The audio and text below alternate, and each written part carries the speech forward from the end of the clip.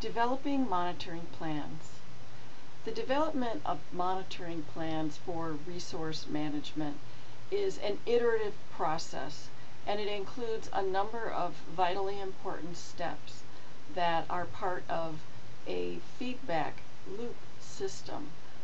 Basically, all of the components, as they are developed, they may inform further steps, or we may need to revisit and review and possibly revise some of our objectives or our plans as we go through this process. The development of monitoring plans is covered very well in Chapter 2 of Measuring and Monitoring Plant Populations by Elzinga et al. Now, the first step is to complete background tasks, and this includes a number of steps. First, compiling and reviewing existing information. This includes finding previous plans, any maps, any type of inventories that are known, and history about the site. Also, any information that's known about population and species of interest. We also need to review upper-level planning documents that may have regulatory power over what can be done in the area or in management of a species of concern. We need to identify the species that are going to be prioritized, or in the case of management decisions on land, which areas may be prioritized for treatment or management actions. Of course, we have to assess financial resources that are available for monitoring and for management, because this is an important limiting factor in a lot of the management actions that we take. We need to determine the scale and the intensity that the monitoring needs to take, and then finally we need to review our background information to make sure that we've done a good job of collecting all the information that we need so that we can continue with this process. The next step is to develop management objectives, and this is a very critical step because our objectives drive our management actions as well as monitoring activities. The management objectives, the development of management objectives is covered in detail in Chapter 4 of Measuring and Monitoring Plant Populations for Elzinga et al. But we're going to look at each of the steps involved in developing management objectives right now. Now, the first is to develop an ecological model. An ecological model gives us a baseline of information about what is known and what is unknown. And you may wonder why we need to do this. Well, if there's a critical piece of information that is missing in terms of our understanding of the way that the system works or the way that the population reproduces, this can identify a bottleneck in our understanding, and this is important for us to know as we proceed with the planning process. We also need to identify our general management goals.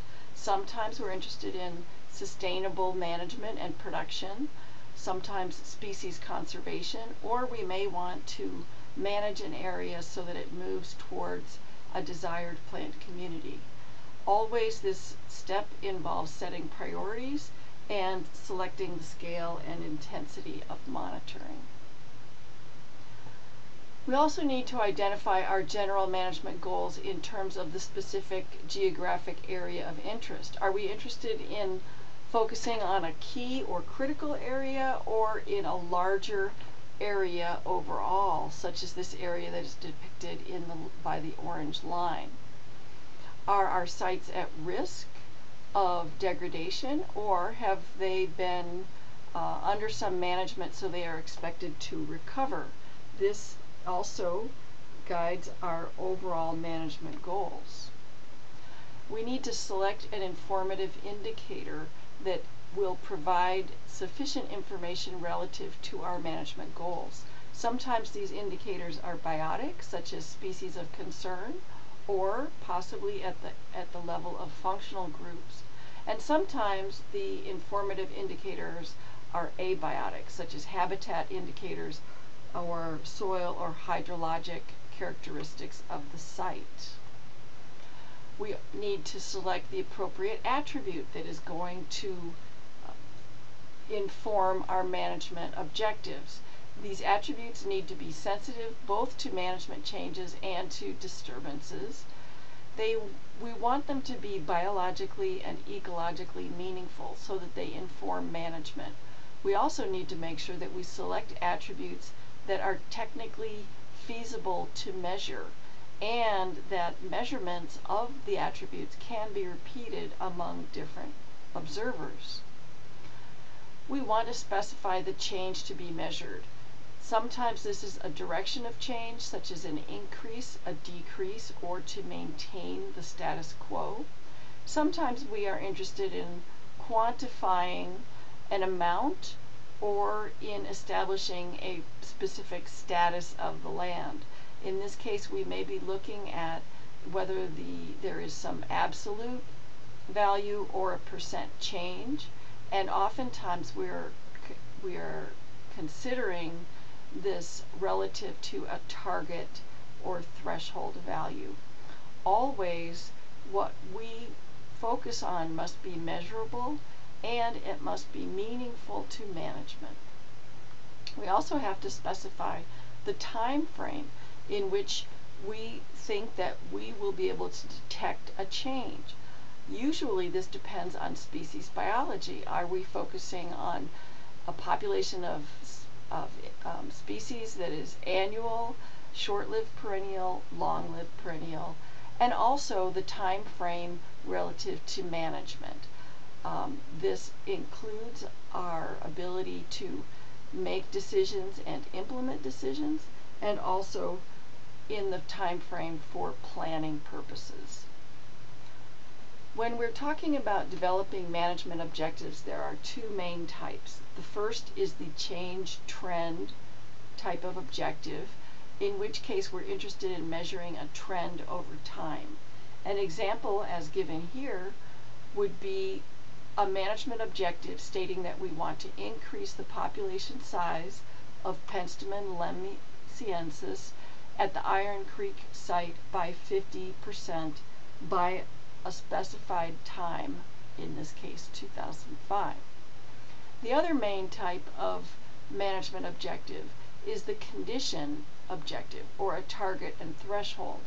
In this case, we often want to compare the current state to a desired or an undesired state. In that case, we would be detecting the status so that we could wave a red flag and implement management actions. The example given here is to maintain the production of perennial grasses in a particular pasture at a minimum of 600 kilograms per hectare through the year 2014.